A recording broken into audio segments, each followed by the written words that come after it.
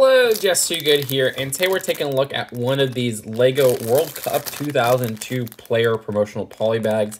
Now, these were exclusive to the Japan 2002 World Cup. This one is the gold outfit, which is actually very rare. You can only get this in a little contest, and it was one of the ones at a more limited number. I heard they even just gave these out at the stadium. I don't know how true that was, but this is one of the more special ones with the gold torso. There was also a rare one with a silver torso.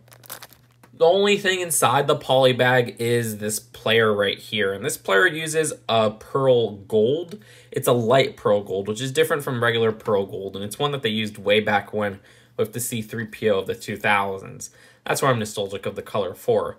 It's interesting to see the Coca-Cola logo printed there because I remember LEGO used to only have stickered torsos for companies and stuff like that.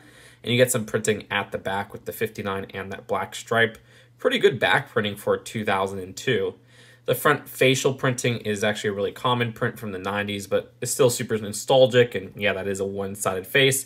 Regular male hair in black, which was very easy to get at the time.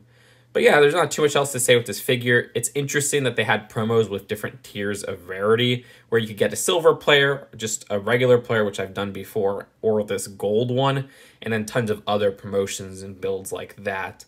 Let me know if you have any more info on this figure in the comments below, because it was kind of hard to find info on this promotion in general of the 2002 World Cup, but it is fun looking at random promo sets, especially when they have cool exclusive figures. That's my 2 cents, and I'll see you guys later. Peace out.